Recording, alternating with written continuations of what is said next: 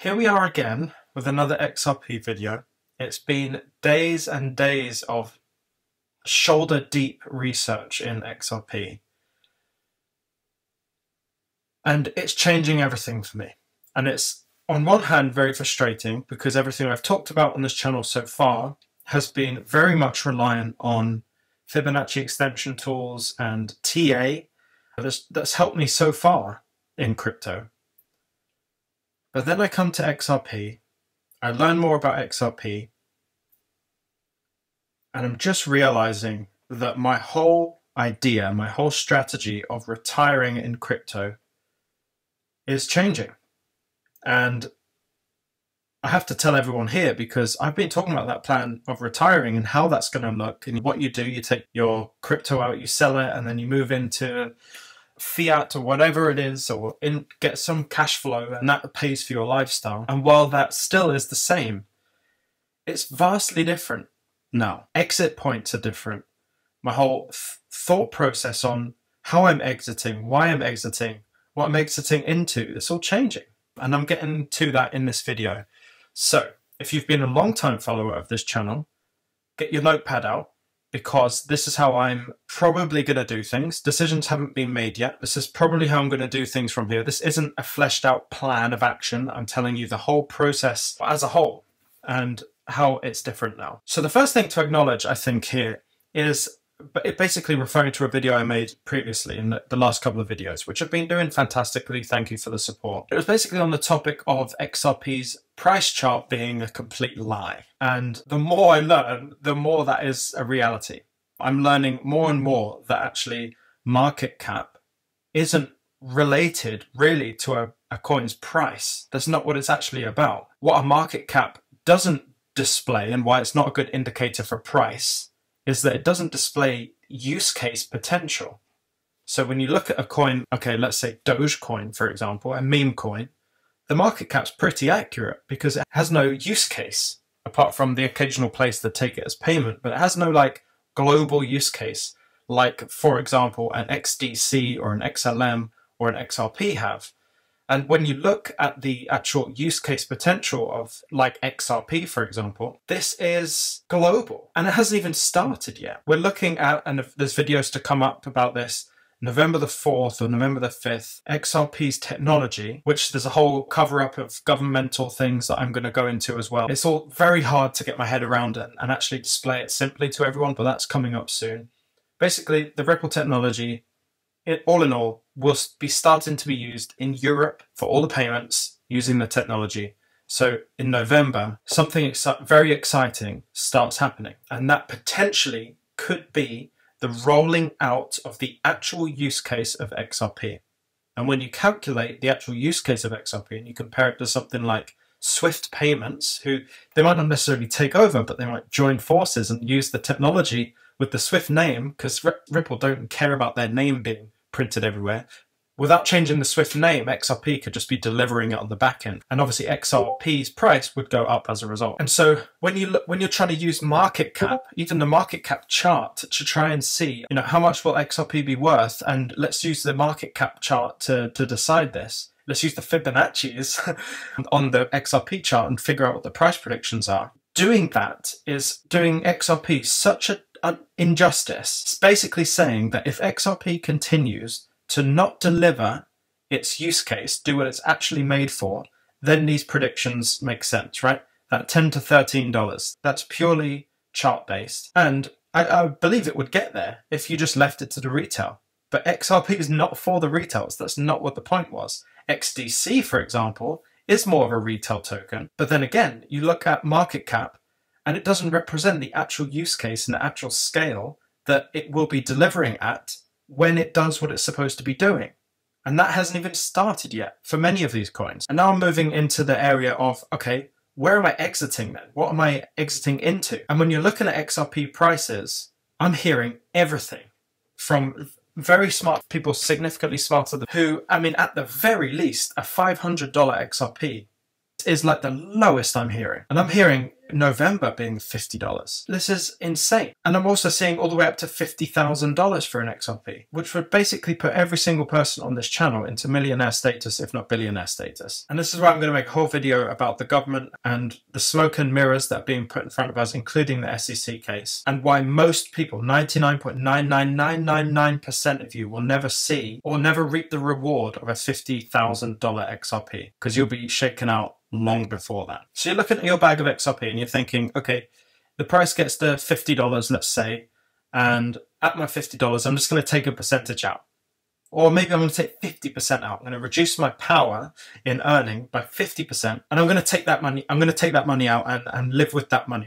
I'd be happy if it got to $50, because you're doing the calculations now. You're going, great, that'd be $50 XRP would put me in a great position. And whether that comes in the form of a buyback when they buy it back for a really low price, and then there's just a lot of people who don't think about the future use case and just take it and just say, okay, you can have 50% of my tokens and I'll live on that and see what the rest. But ultimately, what we need to be understanding is that XRP will only work, and it will work only at a high price point.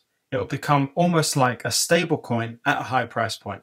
That high price point has to be 4 to 5 digits. It has to be, otherwise it can't handle the amount of transactions that will be happening every second. The price would be considerably volatile, and you can't have a coin like that, because its whole point is to not be volatile and provide people the opportunity to hold large amounts of XRP for liquidity purposes, and also to transfer with low fees across the globe. You need a high price token. Same with XLM and XDC. They both need to be high price point coins to work. And when we think about it, they are the only coins in the space that do what we need to happen. So if you're looking at lots of coins thinking, oh, should I buy this coin? Should I buy this coin? The chances are, if you buy a coin, there are multiple others in that same space competing for one position. But in this area, in cross-border payments, XRP, XLM, and XDC are this like trifecta that are providing everything that is needed in the financial system as a trio.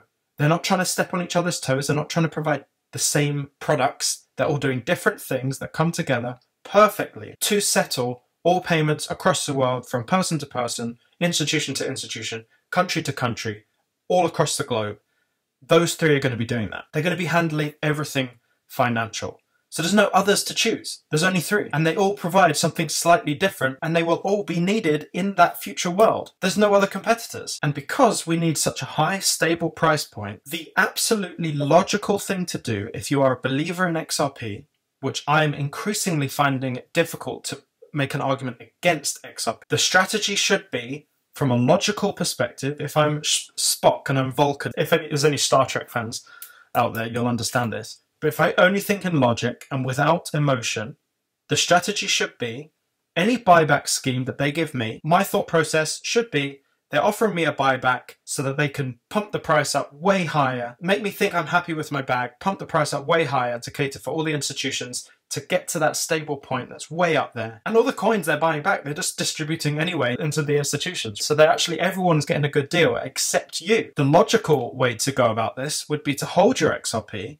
never sell. That's right, I said never sell. They're more than happy for XDC to have their own technology, because they understand there's multiple facets of this financial market across the globe, and XDC provides it really well for their section, like that peer-to-peer transferring of money. XRP is dealing with a different thing, institutions and banking systems. So knowing that XRP understands the value of XDC, but doesn't want to step on their toes, I see it as unreasonable to think that the XRP ledger and XDC won't have interoperability at some point. And what do I mean interoperability? Being able to spend your XRP through XDC's ledger and being able to connect the two. Obviously, that would require, not obviously, because this is more specialist knowledge than I ever thought I'd have, but what there will be in the future is wrapped XRP. And that wrapped XRP will be able to convert your XRP into XDC,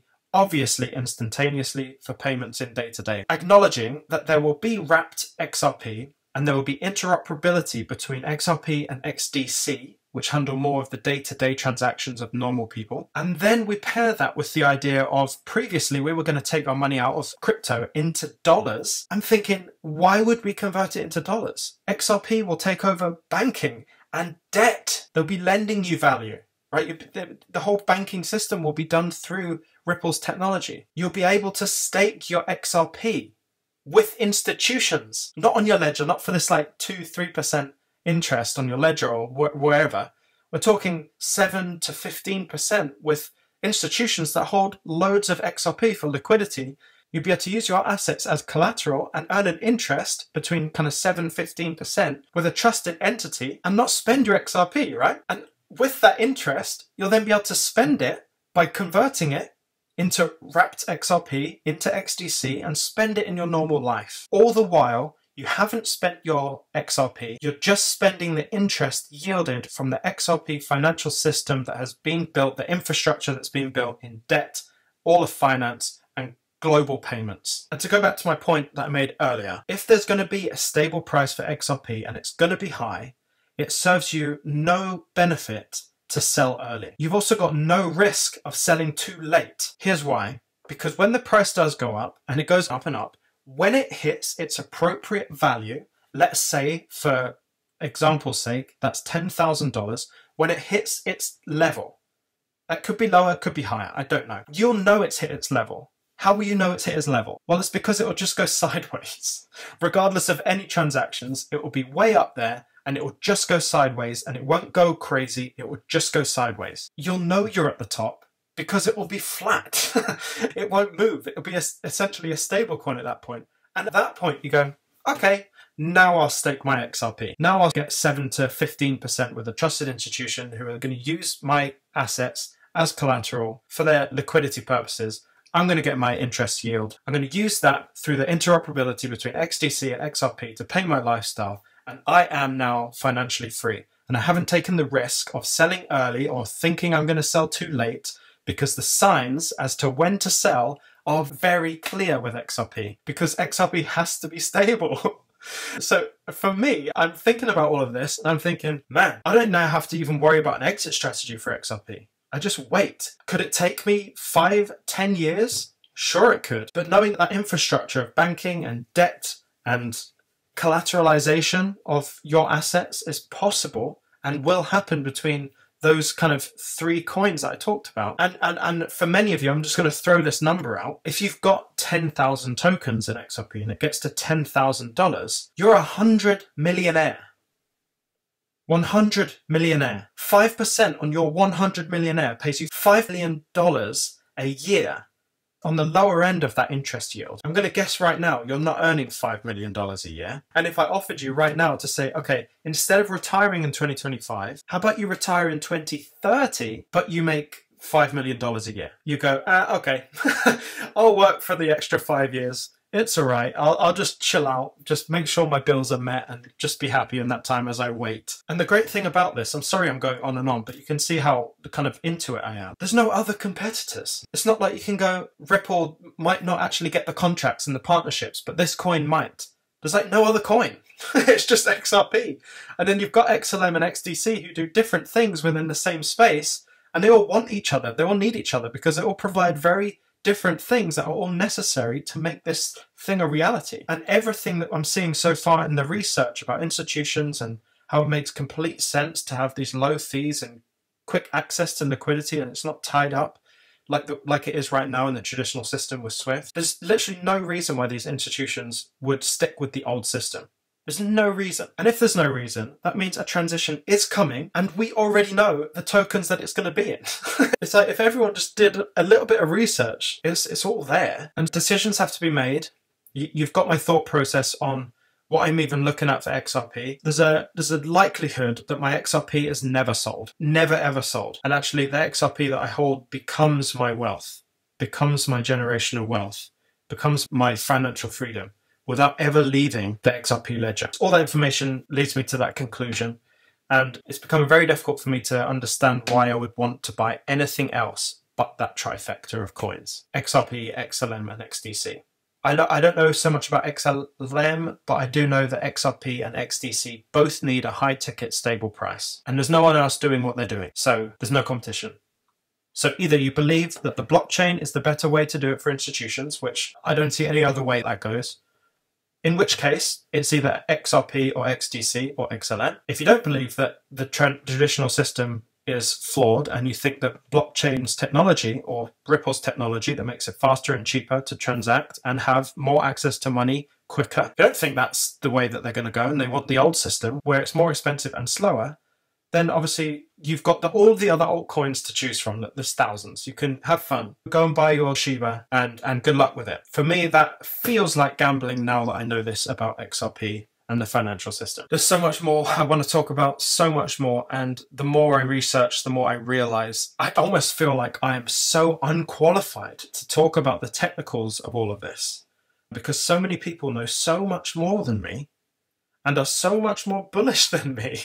So I draw the correlation there. The more you know about XRP, actually, the more you realize, you take the cover off, the more you realize what's about to happen.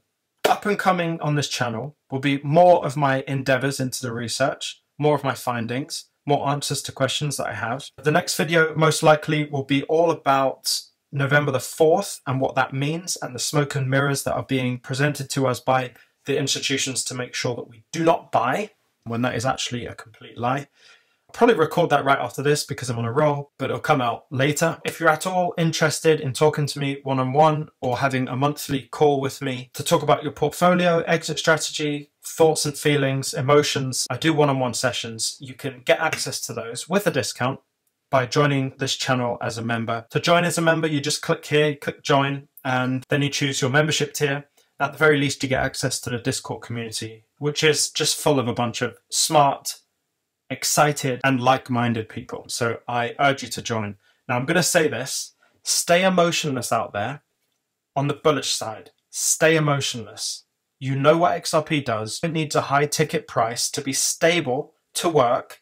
It's the only provider of the service that the world needs, the institutions need on a financial standpoint. Remove your emotions and understand the potential of XRP and what XRP is planning to do. If you get offered a buyback $35, I think that would still be a mistake. It's not financial advice. I'm just telling you what's on my mind based on what I've found. You do your research, figure it all out on your own, but something tells me you'll come to the same conclusion if you do it yourself. Subscribe to the channel if you're not already. Loads more XRP videos to come.